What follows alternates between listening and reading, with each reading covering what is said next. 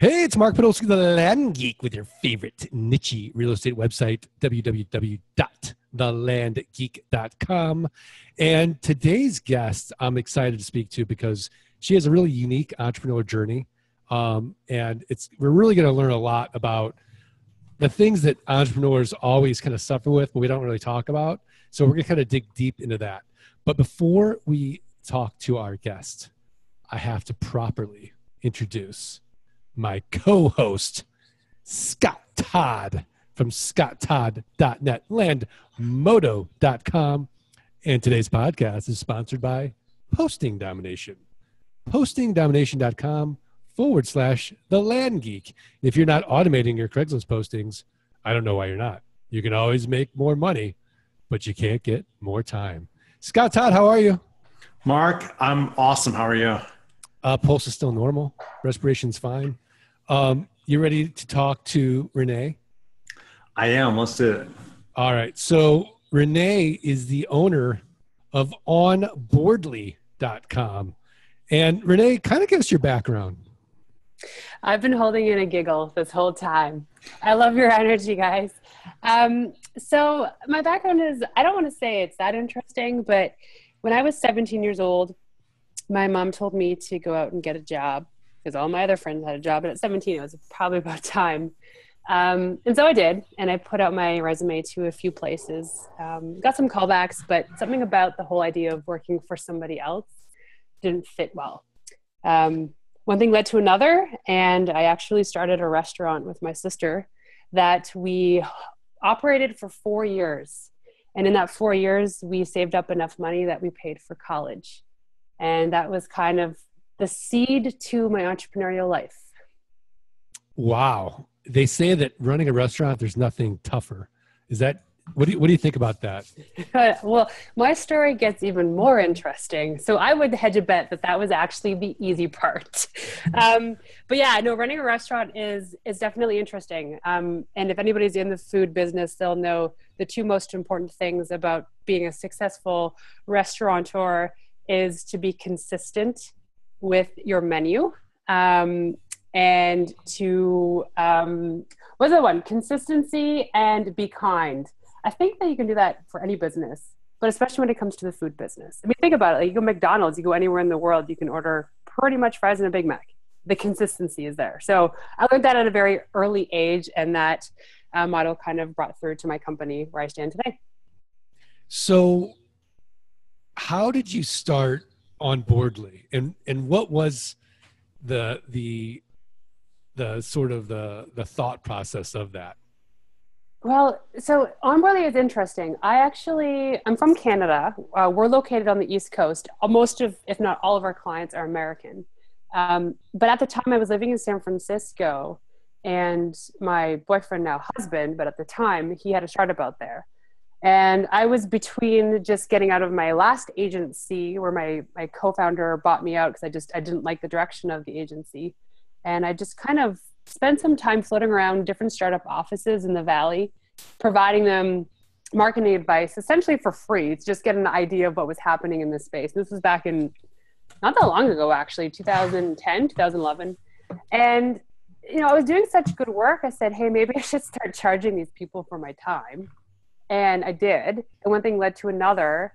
There was a lot of people requesting PR services for what I did. And I said, well, I actually don't do that. So I ended up being introduced to and partnering with my previous co-founder, who was heavy in the tech PR space. And we came together to form Onboardly.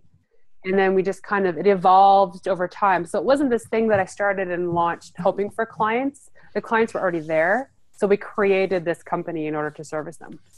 So Scott, you know what I like about that? Yeah, the market's already been tested. It's already been tested. She didn't think to herself, hey, I'm going to start a PR agency, and then put a whole bunch of money into an idea that hadn't been tested, that hadn't been proven. She started with customers, the most valuable part of any business. And you see so many entrepreneurs make that classic blunder of, hey, I've got a great idea, and my friends think it's great too. And I'm going to, start a website, and I'm going to start, all these things. They pour all this money into it. It's like, there's no customers. Mark, you know what my favorite is, and I see this all the time. You see it on Facebook and you see it on, any group is, hey, what do you guys think about this logo? Like, what do you think about this company name? And the entrepreneur or the person starting out, they spend so much time piecing this stuff that doesn't really matter together, as opposed to, it doesn't matter what I think about your logo or your name or your message. What matters is, does it resonate with your potential customers? Can you get customers from that logo? Oh my gosh. Nothing makes me more upset. Like, Renee, what do you think about this? Oh my gosh. I want to look professional, before I go out and get customers. I want to look like credible. What do you think of that? Well, there's an element of importance there when it comes to, authenticity, credibility, and brand recognition. But with my company, Onboardly, our largest bulk of our clients come from the tech startup space. And so we see a lot of people that have an excellent website, great branding, and the product's not even really developed yet. And so it's good. It's a good way of building that brand awareness and building an email list and getting people to understand what your product is. And so it's kind of like this catch-22. Do you build it and then they'll come, or do you seed the idea and test it and iterate and test and iterate and see if anybody actually wants it, even though it's ugly? Most people would go for the former when they should go for the latter. You think about like any food, any service, any product, any app or technology, you really need to test the ugliness and the viability of the product before you actually throw more money at it. And what we're seeing more and more these days, especially with the media, is media won't cover tech startups unless they have an active user base now. There's just, the barriers to entry to get into starting a business is so low, which is great. It's great for the entrepreneurship space, but it also means that there are less credible businesses that are being started, and credibility in the sense that is actually solving a problem that people are going to pay for. That's the most important thing. You need to make a dollar. Yeah, absolutely. So, when you started your companies, did you make any classic blunders? Oh yeah, absolutely. I think the biggest things, the two biggest things for me when going into business is, and not understanding and not thinking I really needed to know these two things really well, is probably because I hated it. But one was people management and finances. And I thought those two things would be the easiest because, getting a sale must be a lot harder than managing people. As soon as you hire your first employee, you are essentially opening up an entirely new relationship that you have to manage. You have to manage their emotions, their productivity, their happiness. And for somebody who's not good at that, which is me, and I'll openly admit that, it was really, really hard and draining. The other one was the finances, which I learned through losing money month over month, what I needed to do and what I needed to stop doing, which I've learned now, and we're in a great position. But the poor decisions I made in those two things, I don't regret. I didn't lose a lot of time and a lot of money. I think every entrepreneur goes through them. But yeah, the failures were now kind of funny. So Scott, when you hired your first VA and then your first acquisition manager, did you have a similar experience as Renee? Where you kind of come into the background where like Scott managed like 150 people. Maybe you didn't. Well, I mean, in terms of VAs, I did. I think the important thing about hiring anybody on your team is really thinking about, okay, I'm going to make an investment in this person. And I'm going to hire a skill set that I want. And as long as they have that skill set, then everything else is okay. As long as they have this, it's okay. But I also go into it expecting that they're going to fail. I expect that they're going to let me down. Yeah. Scott, tell Renee your training rule. I love this. I love this math. Well, it's the 30X rule. Okay. So this is really good, really for onboarding anybody, not just for, and it's not mine, it's somebody else's, it's just rehash stuff. But basically the way that it works is, let's say that you do a task that takes you 5 minutes a day. well, then you should be willing to spend up to 30 times that amount of time to train them and to onboard them for that one task. So if something takes me, let's say 5 minutes a day to do, then I should be prepared to invest up to 150 minutes, not at one time, but over a period of time, so that I can onboard them, tweak the process, build the process, tweak it better, train them, refine it, guide them before I expect them to really stand on their own. And it's kind of like this: in the beginning, I'm going to give you more time, and then as it goes on, it's going to get less. But in doing so, you're building a process, you're building a strategy, and you're building training material that if this one VA or this one person does not work out, well, then you don't necessarily need to spend another 150 minutes to do this. It's onboarding them again so that they feel that human connection, but you've already invested time in the training piece. And here, watch this video. This is why we're doing it. And this is how you do it. What do you think, Renee? I like that. I never thought of it that way. When we train people, my team's pretty small, and the people that have been with us since day one help with this training manual. And essentially it's the first 2 weeks of onboarding where they get slowly integrated and situated. But by this point, we've hoped that we've hired the right person, not just based on the skill level, but based on the cultural fit. I know that's a huge thing, especially for the millennial generation, but it's pretty big. And that's where I made my mistakes. But when it comes to the training, the entrepreneurs that fail are ones that fail to delegate. And I never looked at it, the 30X principle, which now it makes total sense to me and I appreciate. What we have implemented within my company is called the Onboardly Playbook. Each person writes their own job in detail with the idea that they're going to be training the next person to take over their role. And so this playbook, which is essentially the business operations manual, is a living, breathing entity that we contribute to on a weekly basis. And we have our Tuesday morning team stand-ups. We actually talk about a certain element or new thing that was added to the playbook. And I know this is a terrible way of describing it, but we call it the hit by the bus syndrome. Or a better way to do it is, I won $1 million, I'm not showing up to work tomorrow. So if person X doesn't show up to work tomorrow, their role is documented in such detail that anybody can just swoop in and take over. And we have the luxury of doing that, given we're small teams, everybody kind of knows who's doing what. But it is true that possibly the 30X principle applies to that. Yeah, one of my favorite sayings, and I should actually put it on my wall, is from Jocko Willink, this Navy SEAL. And he says, 2 is 1, 1 is none, right? And meaning that if you don't have 2 of something, you're not duplicating, you're not backing up your data, for example, then when things happen, badly, which they will, someone gets hit by the bus, you've got nothing, right? Yeah, that's so and that's basically what you're doing is 2 is 1, 1 is none.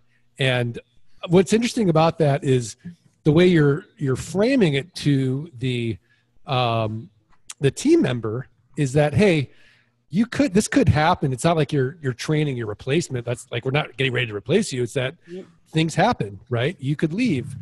But we need to collect that intelligence that you're creating or whatever it is, right? Yeah. And it's also a way of documenting kind of the progression of our industry, because we're in the PR space, and even since just 3 years ago, things have shifted and changed so much. We look at how we approached getting PR for our clients 3 years ago compared to now. It's so different, and it's consistently evolving, and we have to look back at our lessons learned too. So this playbook documents all of that stuff in detail. What are some of the lessons learned? Well, the biggest thing, especially in PR, is just because you have a buddy over at one of the top publications doesn't necessarily mean they're going to cover everything you pitch them. There once was a point where a lot of the tech publications would pretty much cover everything we pitched them. We did a great job at vetting who we worked with too, in terms of technology companies, but just because you have a huge Rolodex of connections in the media doesn't mean it's going to work in your favor. It does sometimes, but nowadays it's just getting more tough journalists are overwhelmed. There are way too many new writers and new contributors to publications. It's really hard to kind of nail down who's the right person for the job these days. I see. So, Scott, as far as like the finances part, which Renée brought up, what do you see as far as entrepreneurs, like a typical, I think most entrepreneurs are more visionary than they are, hey, analytical detail. I know how to read a P&L. I know how to do a balance sheet. I know how to understand my cash flow. When you started your land business, what was the big challenge for you? I think that for me, it was really more about confidence. You know, like it was a self-confidence thing, because for me, my entire adult career, I've worked for somebody else, and so it doesn't mean that I didn't have a desire to be an entrepreneur or work for myself. It just meant that to actually go and to do it, it was a far, it's like this vision, if you will. It's like, okay, well, yeah, it's a nice dream, but is it really going to happen? I think once you start to develop a little bit of confidence in, okay, this is happening, I can do this, then all of a sudden, some of those roadblocks get out of your way. And so I think it really becomes kind of like that vision thing. I think that a lot of entrepreneurs struggle because they lean on what they're good at, and they don't, to steal your words, they don't embrace the suck of what they're bad at. And so then they kind of avoid it, like maybe they don't like to sell. So they'll do anything in the world not to have to sell, but you know what? You're not going to do anything in your business if you don't sell. Yeah. So Renée has an interesting way of getting through this and embracing the suck. So Renée, I know we talked about this before the podcast, but kind of share with Scott and everyone else how you've sort of embraced the suck of your numbers and understanding your numbers. Yeah. So as any entrepreneur can relate, when things start going bad, sometimes we just turn a blind eye to it, thinking it'll just go away overnight. And I did that with my finances, and I didn't realize this. Maybe I did, but I was ignoring the fact that I was losing money for 3 months in a row. And it got to the point where it was unacceptable. Obviously, you can't grow a business when you're losing money. So I turned things around very quickly, and I worked closely with my bookkeeper, who is an absolute goddess. I asked her to send me my balance sheet every single day, the cash flow statement. And the rule was that I had to respond to that email with a question about one line item in the balance sheet for her, so that she knows that I actually read the whole thing. She doesn't like plop in mistakes or any Easter eggs. It's all relevant, but I always have to know something, ask her a question about something within that balance sheet. And most entrepreneurs they might look at their bank accounts every other day or their numbers monthly. But I'm looking at it daily, and I'm seeing that things can start to slip very quickly if you're not looking at this stuff on a daily basis. For instance, I realized that we were being charged $700 a month on stupid little things, the reoccurring subscriptions to social media things. And I was like, we don't even need this stuff. We're not using it. So all those little things, it adds up to thousands of dollars every single month that you don't know you're just wasting money on. And it doesn't help you scale or grow that way. So I said, this is one thing I hate to look at, but now that I know my numbers backwards, inside out, upside down, that I'm so much more confident with what we do, with our ability to be able to hire new people or use a new technology or go out and make a sale. I also work with a gentleman named Greg Crabtree. He wrote the book Simple Numbers, super awesome accountant. And he has this one thing that I love. It's called the labor efficiency ratio. Basically, it's a magical number each company has that tells you whether or not your employees are being overworked or underworked. And my magic number was 4. So if anything was less than 4, my team members were being underworked. And if it was more than 4, they were underworked. So I was losing money. So profit margins were great when they were being overworked, but my team wasn't happy. And so it's like, okay, well, we have to come back to that awesome number 4. And again, I would not have known this was an issue had I not looked at my numbers on a daily basis. How did you calculate the 4? What is that number? They did it for me. So they took I think they went back to the beginning of time for the company, and they did my books for me. And I did a full day of training with them one-on-one. They understand my business, my numbers, where we were 4 years ago to where we are today. And they calculated this labor efficiency ratio. If you Google it, I think Greg talks about it. There's probably videos, and it's in his book. So it's something you could probably calculate yourself. Again, I'm not good with numbers. I don't like numbers. So I hired him to do it for me. And I keep really close pace on that specific thing, because that was the one thing that fluctuated so much for me that caused me to lose money. I have that book, but I still haven't finished it. I need to get to the labor efficiency Crack ratio. it open. Yeah, for sure. Scott, do you have that book? I do not have that book. You don't need that book because you're a numbers guy. Yeah, I don't have the book. I did just Google it, and I'd be interested to see what this 4 represents, because well, the number could be different for your company. Yeah. Yeah. Yeah. I mean, I've worked in companies before where, we evaluated employees in many different ways, to determine overworked or underworked. And I do agree that that's really a metric that doesn't get mentioned a lot, is kind of employee utilization. Mm-hmm. Because when, like in my team, my larger team that we manage, we actually did calculate or create a number called employee utilization, and it was a percentage of 100. And so when you say, okay, look, if they're fully busy, then that's going to be 100%, right? But then you've got to back out vacation time, and you got to back out VTO time off, PTO time. So, by the time you look at it, okay, well, maybe if they were at 90% utilized, that would be the equivalent of 100%, Yeah. And what's funny is when you start to measure this, and you start to measure it on a monthly basis, it was really amazing, because employees would sit there and say, I'm overworked, I'm working too much. And then when you went back and you looked at their key metrics, which is like, in my case, it was our, trouble tickets and the projects and the time that they allotted to all that stuff. Guess what? No one was ever above like 85, 90%. Even in the busiest times where I know they were busy, and you ask them, okay, well, I don't see it. You're not even reporting that many hours. What's going on? And these were all salaried employees. Well, and it was always a reason why, but we could never get to the point where they could say, hey, look, I really am, I'm producing 120%.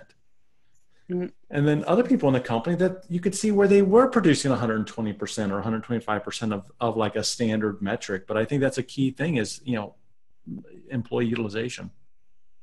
So Renee, how do you keep managing that as you keep building and you're adding more people, and you got knowledge workers? I mean, how do you measure the social media person versus the bookkeeper versus the salesperson? Yeah. Well, so for my team, it's like there's busyness or there's productivity. And what I noticed is that people that are just coming out of college, I'm employing them. So people new to their careers, they're so eager to learn more and to be busy that they're not productive. And I said, it's all based on output. It's like anybody who hires any sort of marketing agency, they don't care if they're paying them $1 million, as long as they get at least $1 million worth of sales in the end, they want that return. So for me, it starts with the first month of micromanaging.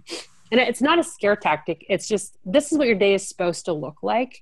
And it's like literally putting tasks in their to-do list on 15 to 20 minute intervals.